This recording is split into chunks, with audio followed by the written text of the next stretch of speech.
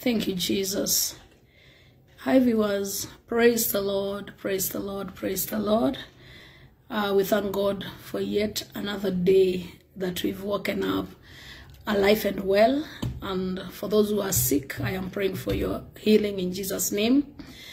For those who are stressed, those who are anxious over anything, I'm praying that the peace of God that surpasses humanic understanding is going to fill your hearts and minds through Christ Jesus, in the mighty name of Jesus. Welcome back. Welcome back. Today we are looking at a topic that I've entitled, Work Out Your Salvation. Praise the Lord. Work out your salvation. So, the Bible states in the book of 2 Corinthians 5:17, therefore, if any man be in Christ, he is a new creature. Old things are passed away. Behold, all things are become new. Praise the Lord. All things are become new. Everything about you becomes new. Why? Because the moment you give your life to Jesus Christ, then you start a new walk with God. You are conscious that you are a child of God. You are a conscious God worshiper. You start having expectations that when you pray, God is going to meet you at every point of your need. Hallelujah. And so, you are a new creature. Spiritually, everything about you changes. Your destination changes. Because by receiving Christ, it means you are choosing life. Therefore, if you are headed to hell, then you've turned directions, you're going to heaven. However, anytime you give your life to Jesus Christ, I always tell people, nothing about your physical features changes. You cannot receive Jesus Christ today and you are dark, and then tomorrow you wake up, you are light, because now you gave your life to Jesus. The change is more spiritual. Praise the Lord. Although with time, if you are worn out because of alcohol, you are an alcoholic, you are a drug abuser, you looked haggard, you looked older than your age. When you receive Jesus Christ, of course, 1 year after you are walking in this beautiful salvation, people will meet you and they will talk about you like the guy who was, crippled outside the beautiful gates. They will say, this is she. And others will say, no, it is not. Why? Because walking with Christ has brought about change in your life. Praise God. If you used to dress in pieces of clothes, you now start dressing in clothes. Hallelujah. If you are dirty, now you can shower, you can brush your teeth, you can comb your hair. Something about you will change definitely, but it takes time. Praise the Lord.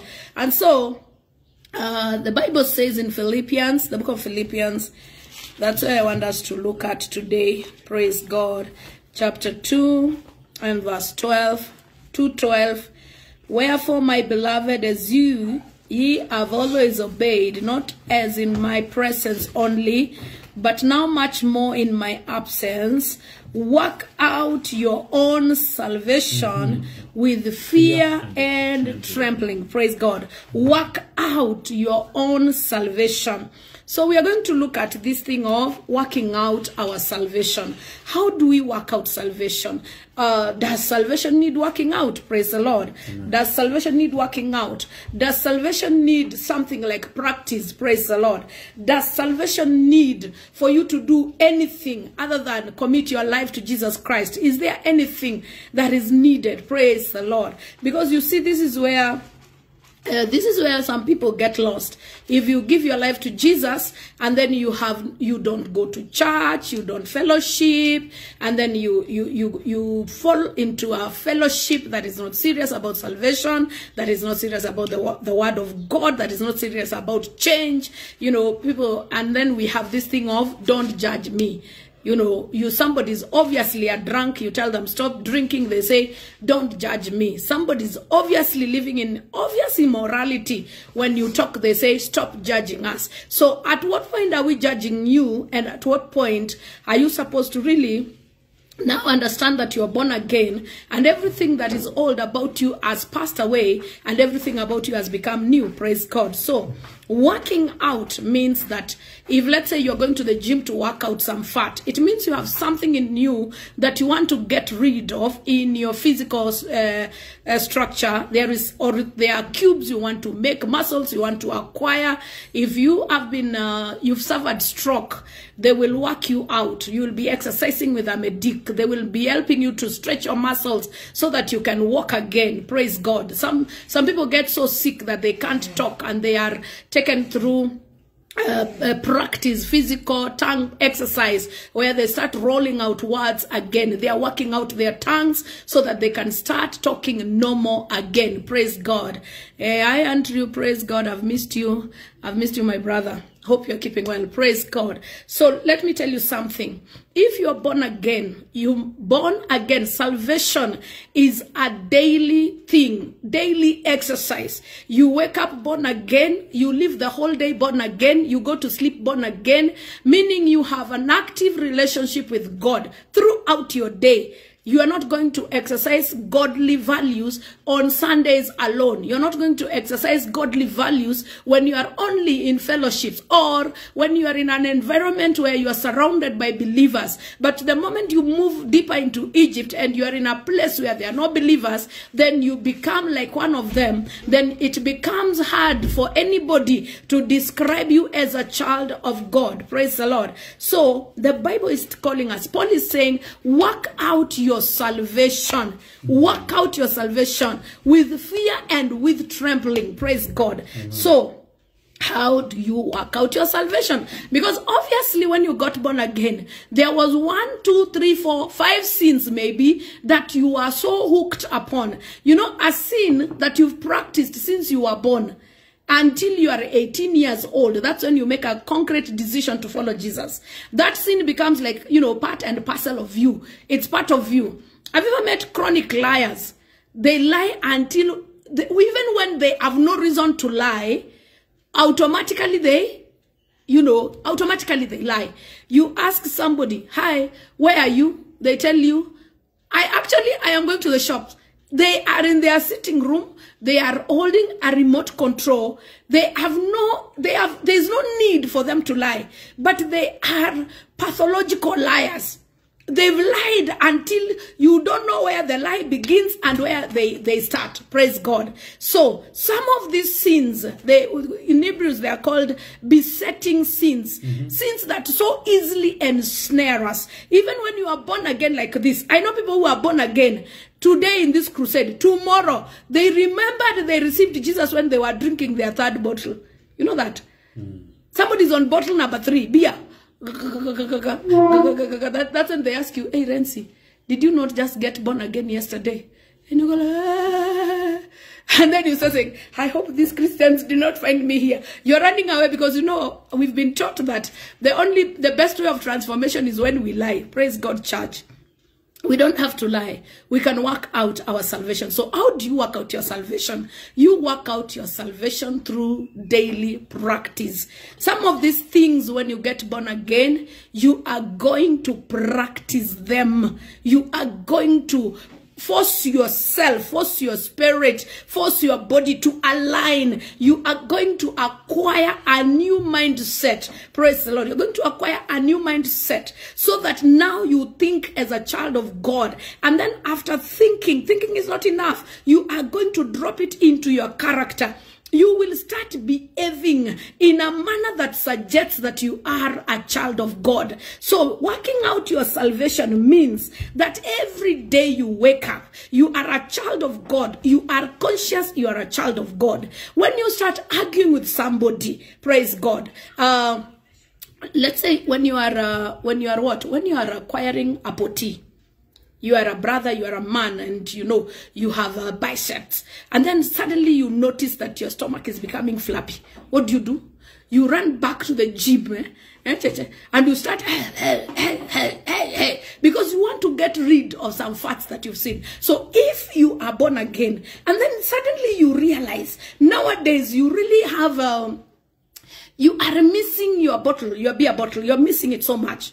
Suddenly you feel like you're missing your disco so much. Suddenly you feel like you've been away, Renzi. You know, you have not gone to bongo night anywhere for so long. Then if you start feeling like that, that is the time you now look for an alternative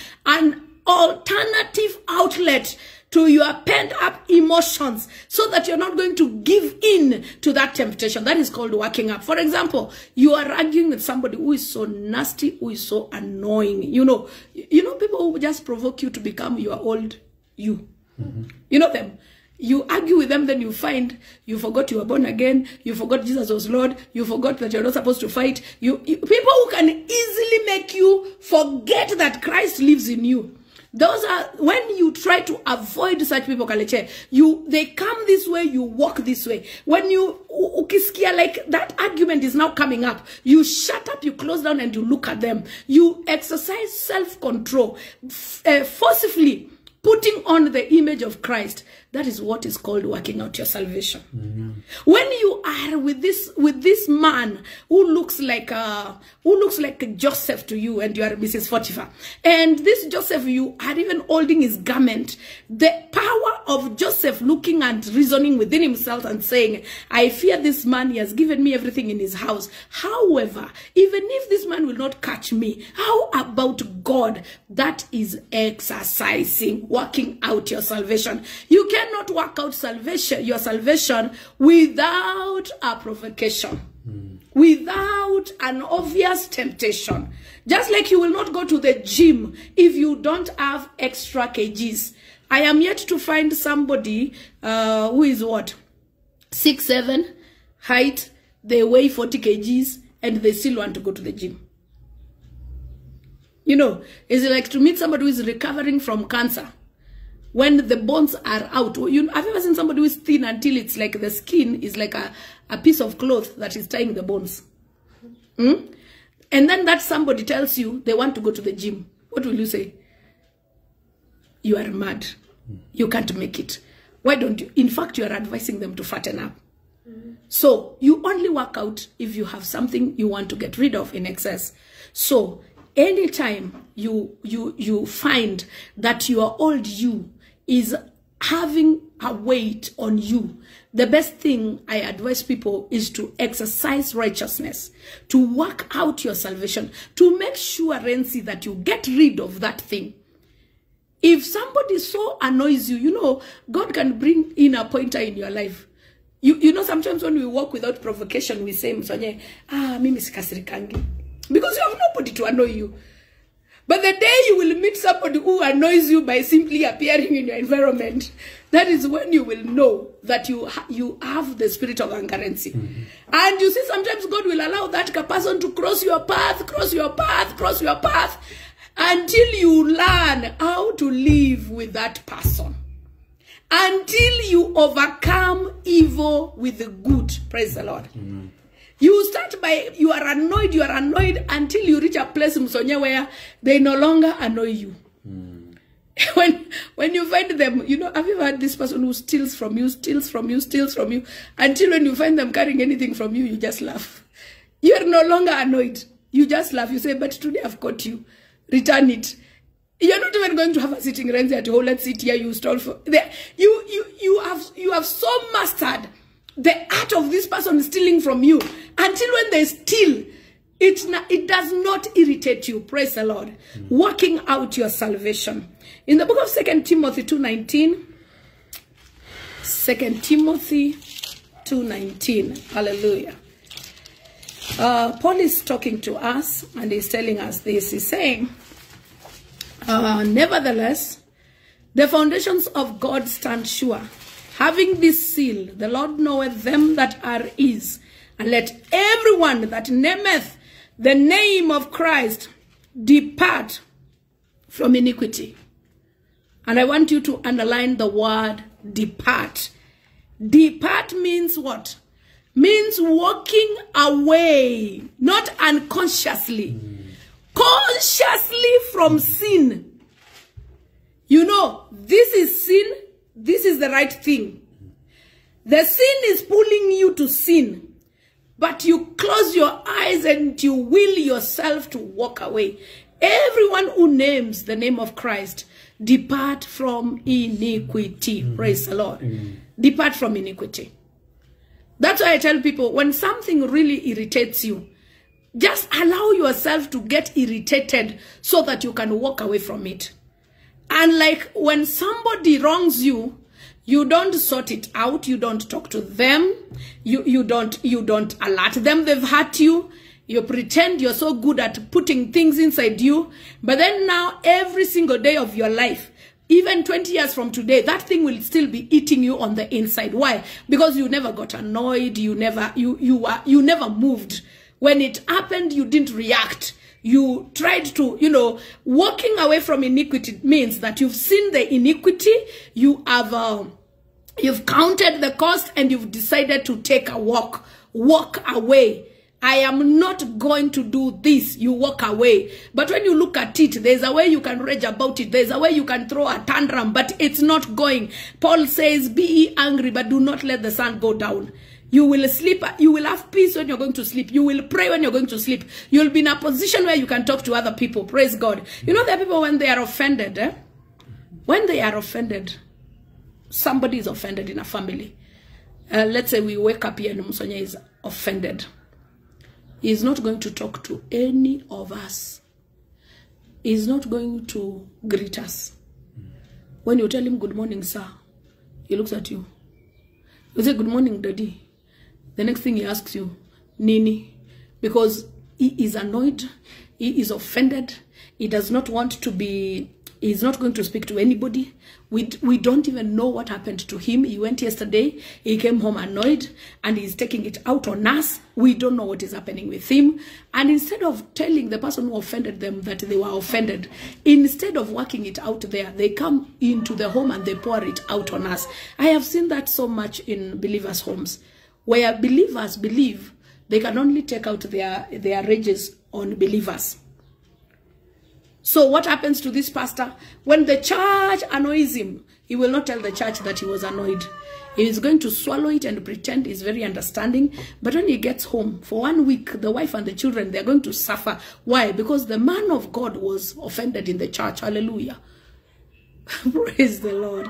So, work out your salvation. The Bible says, anyone who names the name of Jesus Christ must depart from iniquity. You are born again. You want to engage in spiritual warfare. You must depart from iniquity. Departation is sure. You and iniquity must go separate ways. Hakuna please, it's mandatory. Praise the Lord. It's mandatory. We have no option but to change, my brothers and my sisters.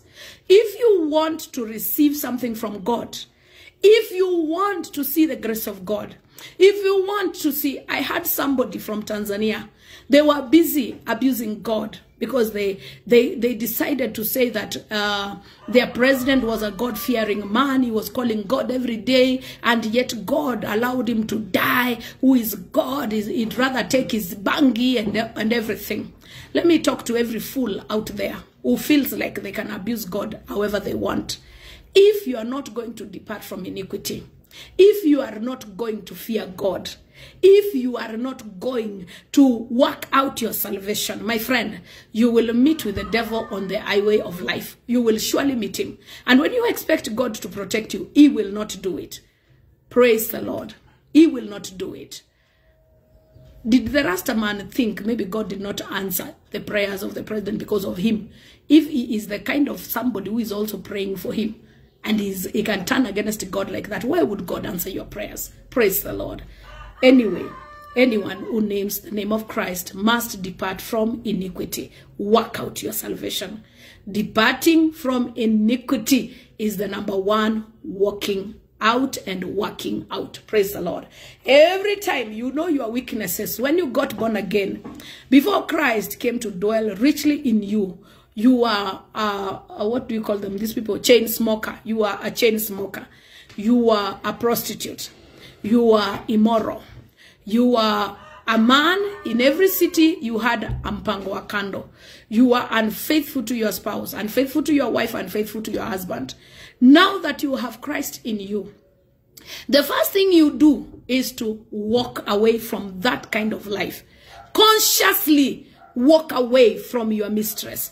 Consciously walk away from your Ben 10. Praise the Lord. Consciously stop your immorality. Consciously. You make a decision. You say, now that I have Christ in me, I am going to stop my immorality. I am going to get rid of this, my lying. I am going to stop this hatred. You know, some of us, we are so full of hate until we hate even in the church. Praise the Lord. I have seen people who feel free to hate others because they are in a denomination that they think is not godly. Hallelujah.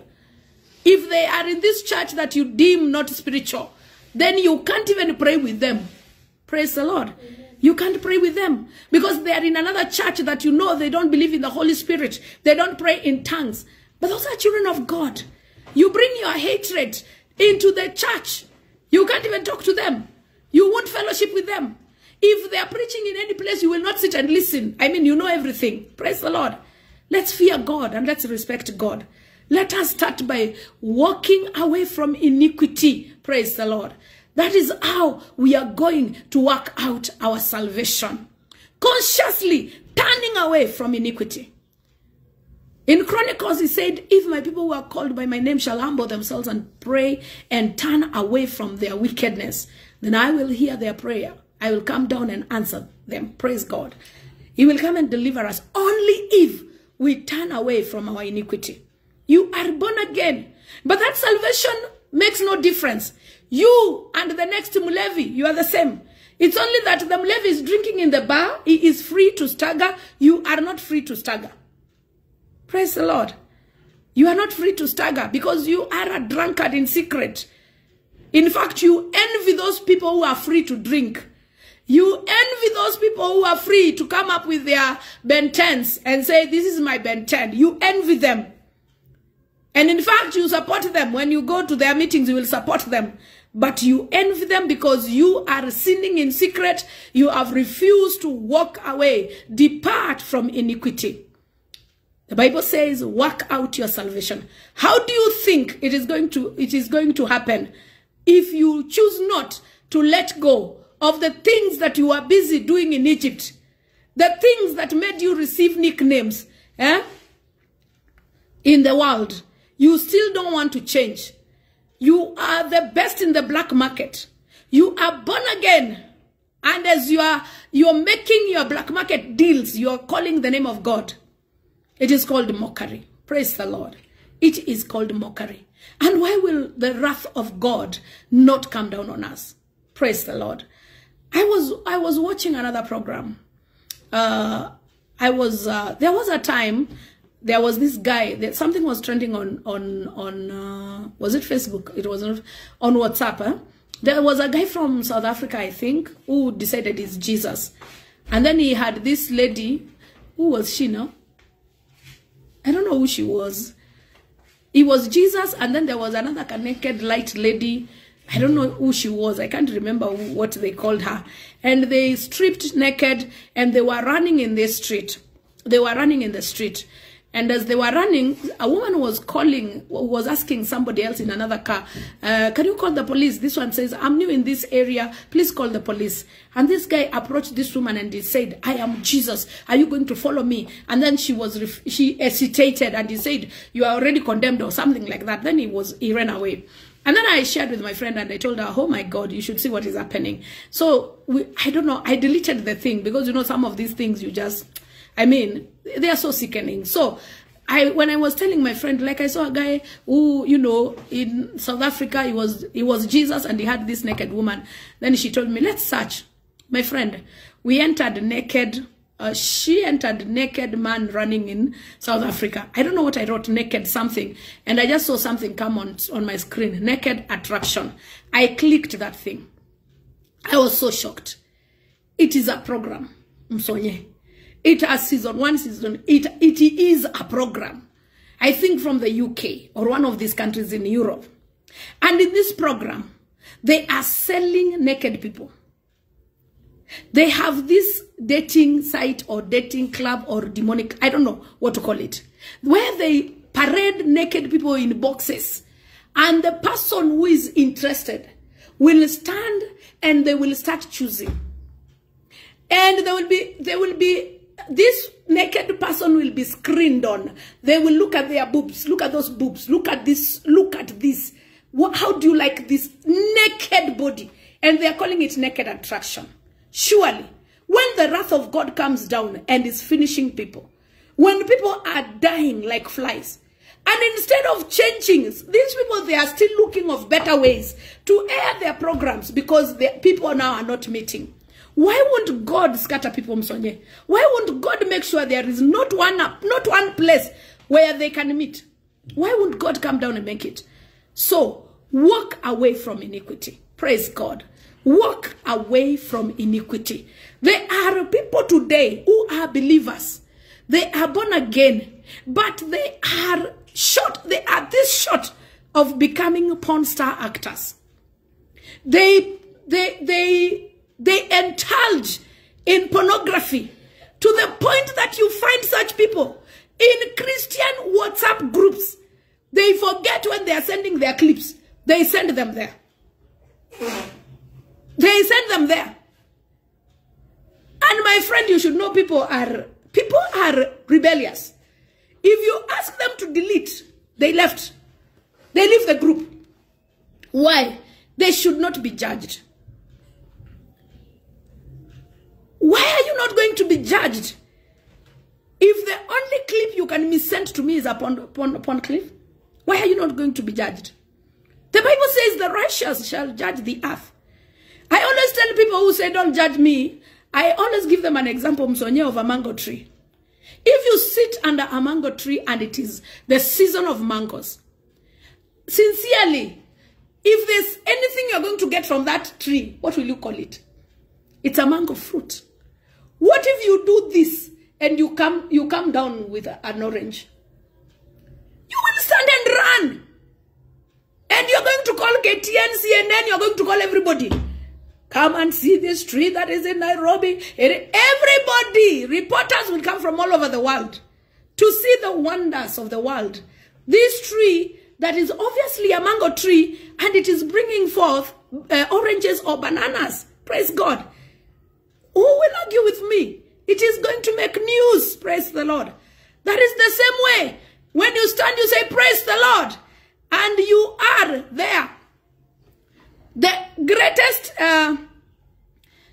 what takes 80% of your phone is filled, not with messages, not with sermons, but with pornography.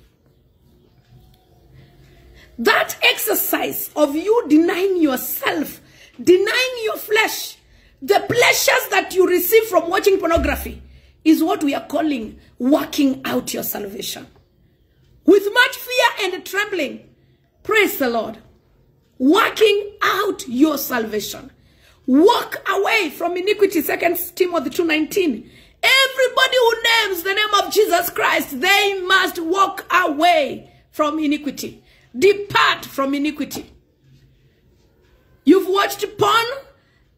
Let the ones you've watched be enough for the rest of your generations. Let nobody else stand and watch those things again in your life. Walk away. Exercise. Work out your salvation. Praise the Lord. Romans 13. 13, 14, 13. But you can look at 13, 13. Romans 13.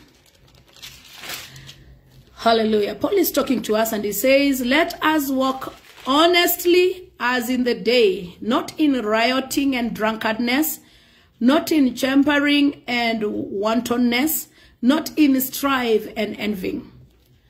But, 14, put ye on the Lord Jesus Christ, and make not provision for the flesh to fulfill the lust thereof.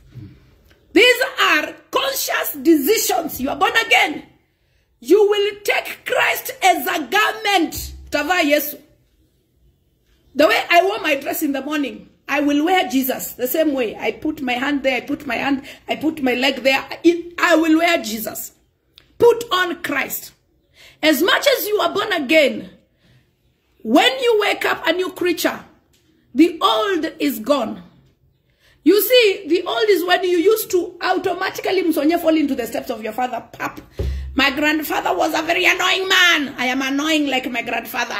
My grandfather was a very angry man. I am angry like you. You know, in the world, we could even name you. We call you Musonye, and then the gods of your fathers, you start crying the whole night, nga, nga, nga, for 4 nights, and then this old woman will come and say, this baby is crying because he's rejecting the name that you called him. Imagine. And now we start calling the baby. In some communities, they will start, let's say it's my daughter Renzi, she has given birth, and maybe I'm dead, the father is dead, our fathers-in-laws are dead. Or maybe me and Musonye, we are no longer there, and my daughter has a son. And then, no, maybe Renzi's grandchild has given birth to a baby. And now they start naming the child Renzi. They say, okay, let's try. Kaleche. And then they say, what was their great-grandfather? They start calling Musonye. And then they say, the baby is called Musonye. Musonye has been born. Musonye has been born. Then you automatically, that great-grandchild of Musonye automatically becomes Musonye. Macho red, ukimkasirisha, shouting, akikasirika. Automatically, the baby is sucking the mother. And if the mother does not hold it properly, no, choose the nipple. Hey, and then the mother says, hey, this is like my grandfather. This is like my grandfather, Musonye. This is like my grandfather. Then they're asking, it is not like your father. No, my father was a very nice man. And my mother, Renzi, she's a good woman. But the father was tough. This baby is tough. You see, you automatically walk in the place of, your generational spirits, and you wear their character automatically without even struggling. In fact, the character is crying to be brought out in you until they have to name you. They are compelled to give you a name. Praise the Lord. But now that you are born again, who are you going to wear? You will put on Christ, the Lord Jesus Christ. Put on. You wake up and you decide, I am Jesus today. You know the one you dress until, if you're trying to dress like if let's say you have what? You have a hero. You have somebody you hero worship. Let's say you're a child, those who worship Batman, Spider-Man, when they are walking in the, when they are going through any shops, they see the Spider-Man gears. That's what they want. And when they get home, they are wearing the Spider-Man thing. And if you are not careful, you will pick them from 4th floor, because they are also trying to fly like Spider-Man. So we are supposed to, even us, wear Jesus Musonye until we want to walk on water. We want to do everything that Jesus was doing. Consciously, we put on Christ. We put on Christ. That is walking our salvation. With much fear and trembling, we walk like Jesus. We talk like Jesus. We become like Jesus. Praise God. Until when people look at us, they will behave like this damsel who saw Peter when he was busy denying the Lord. And she told him, you even talk like him. Why are you saying you don't know the guy? You even talk like him. Praise God. Have you ever tried to deny Jesus and everybody tells you, but you look like you're born again? Praise the Lord. Mm-hmm. You look like you're born again. You look like Jesus. You look like Jesus. That is working out your salvation with much fear and trembling. Put on Jesus Christ. It is not please, it's a command. Because every day in your life, you must work out your salvation. Praise the Lord. In the book of Colossians chapter 3. Colossians 3. Hallelujah. I just want us to look again. Because these are the works. Hallelujah. It is not the works that are... It is the transformation It is a transformation. And for transformation to happen, you must put in effort. Praise God. You know, the people who are saying we are saved by grace, not by works, that anybody should boast. Yes, we did nothing to receive Jesus. It was pure grace. Because you see, Msonye, there's a way people misinterpret this scripture. When they say we are born again through grace, lest any man should boast, they want to supply it to mean that every day we live graciously. I don't know if you're getting me, viewers. The Bible says it is by grace that we receive salvation. It's not by works, lest any man should boast. We are talking about the beginning. We are talking about the transition from darkness into light. It took the grace of God. It took the pure love of God. However, once the grace has transported you from darkness into light, Msonye, you now don't abuse the grace anymore. Romans 5. What shall we say now? Shall sin, sin take root? Sin become the prominent thing in our life so that grace may abound. Because many people today, they refuse to follow Jesus Christ. They refuse to walk away from iniquity, Msonye. They refuse to work out their salvation simply because they were born again by grace. You being born again by grace is okay. It is the only way you can receive salvation. Look at me, Veronica. If it was not the grace of God, who would have chosen me for salvation? Who would have chosen me for salvation? I mean, I would be at the end of the line, Msonye. Me, I would be still waiting. I would be saying, even me, I want to get in. Even me, I want to get in. Nobody would allow me in. It took the grace of God. You and your mothers. How many abortions have you done? How many? And today you are preaching. Today you are praying in tongues until men are vibrating and falling on the ground. What do you think costed God and costed you for salvation? Grace, nothing. However, now that the grace of God has ushered you into salvation, you are still sinning. And when we ask you, you say, don't judge me. It is by the grace. Which grace? My friend, which grace? The only grace that is available to you after salvation is the grace that enables you to say no to sin. Praise the Lord. I would also want to read that one so that these graceful sinners, people who refuse to follow Jesus Christ, people who are forever the pigs that are going back, praise God, to their vomit. People who are forever going back to their vomit must do what? Must stop with their sin. Praise the Lord. The grace has been revealed to men that enables men to say no to sin. The grace, for the grace of God that bringeth salvation has appeared to all men. Hallelujah. Teaching us that denying ungodliness and worldly lust, we should live soberly, righteously, and godly in this present world. Titus chapter 2, 11 and 12. Praise God. The grace the grace of God that brings salvation has appeared to all men. What does this grace teach us? Teaching us that denying ungodliness. I have seen people who have refused to deny ungodliness and they are holding on to grace. In fact, one day somebody asked me, if today the Lord would come back and find me in the act of fornication, will I go to heaven? Hallelujah. And I said, I don't think you'll go to. They said, why? Why won't I go to heaven? And it is by grace. By grace. If it is by grace, then everybody is going to heaven.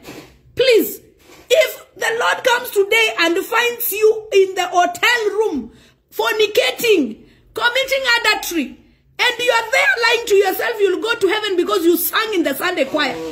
My friend, you are so going to hell. The grace of God brings salvation. It enables men. It teaches us to deny ungodliness. How come your grace does not teach you to deny drunkardness? How come this grace that has saved you is not teaching you to deny immorality? How come this grace is not teaching you how to be kind? How come this grace is just teaching you to be meaner than the meanest? Praise God. Denying ungodliness and worldly lusts. To live soberly. The people that are crying for the grace ministry today, most of them, and I'm sorry, I am so sorry to preach this, but most of them, they are abusing the work of God. They are bringing confusion to so many people. Because they are confusing people. You're finding prostitutes, people we know that they are living in immoral sin outright. They are the ones leading worship in the church. Please. We know them. We know they are struggling with masturbation. They are struggling. And when they come to church, they are not coming to hospital. They are coming as the doctors. Who are you going to doctor? Even Jesus says, the blind leading the blind. Where are they going?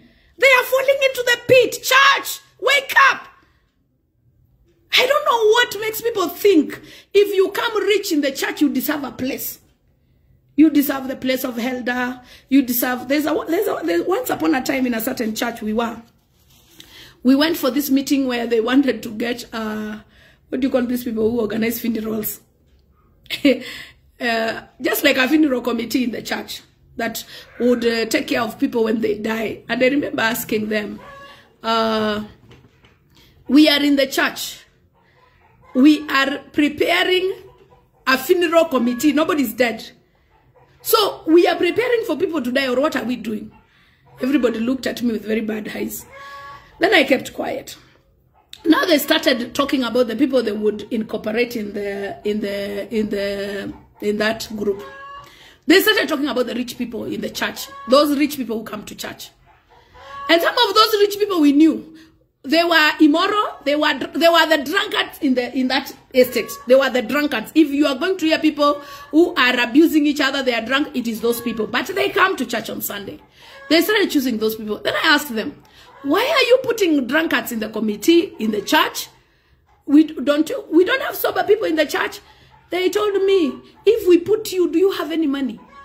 I said, oh, so you are putting them because of their money? They said, yes. I felt so sorry for the church of Jesus Christ. It's like they don't read their Bibles. Even Paul himself said, for you to be a deacon, number one, your family must be aligned. You cannot be on wife number 4. You are not educating the children of wife number 1. And just because you have money, you are the elder in the church. Excuse me, church. Please, we have some God-fearing people in the church. Give them positions. I am not saying that the ones with the 5th wife, then 10th wife, the immoral, they should not come. But let them come for ministration. The church is the place for the sick. In fact, if you go to a church that do not have prostitutes, thieves, and thugs, then that's not a church, that's an organization. However, these people in the church, what position are they holding other than sitting on the benches and receiving the word of God? Because the word of God will transform them. Praise the Lord. So, can we be careful in the name of Jesus? So, number 1, working out your salvation is walking away from iniquity. And number 2 is what? Putting on Christ. So today we are going to get up to that point. We continue tomorrow in the name of Jesus Christ. So God bless you and keep you. And remember to keep it under Jesus. Walk as Jesus. Put on Christ in your life. Walk like Jesus. Look like Jesus. Talk like Jesus. Stay blessed in Jesus' name.